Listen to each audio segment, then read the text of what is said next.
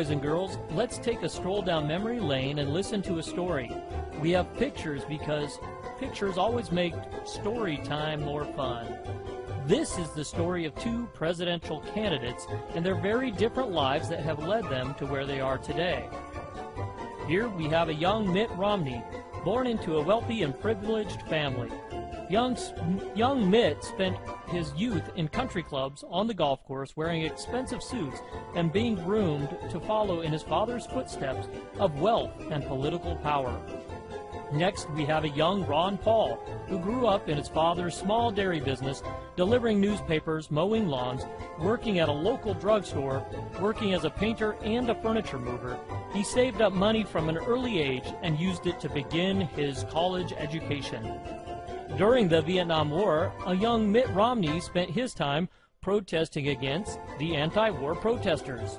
Luckily, he had plenty of time to tell others that they should go to war since he was exempt thanks to his position as a Mormon missionary. When he wasn't scolding others for not wanting to be sent to war, he spent his free time riding his bike around France.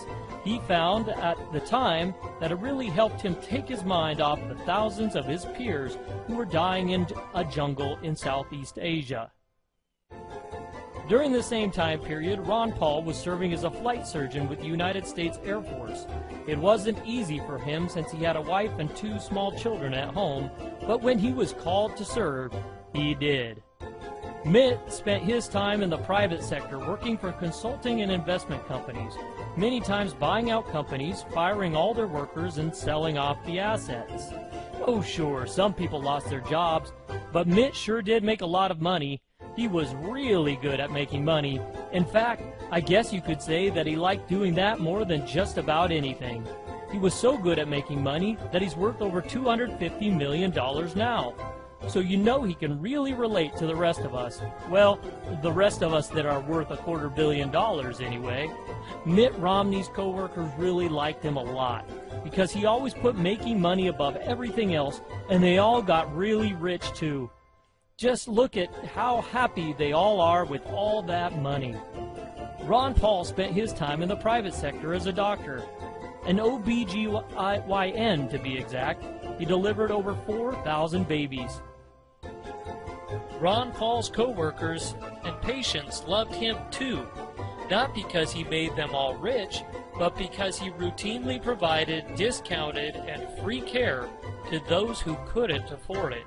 He even refused to accept Medicare or Medicaid as payment, choosing instead to work for free. Silly Ron, he could have made a whole lot more money if he didn't have all those principles. Alright boys and girls, I think that's enough story time for today.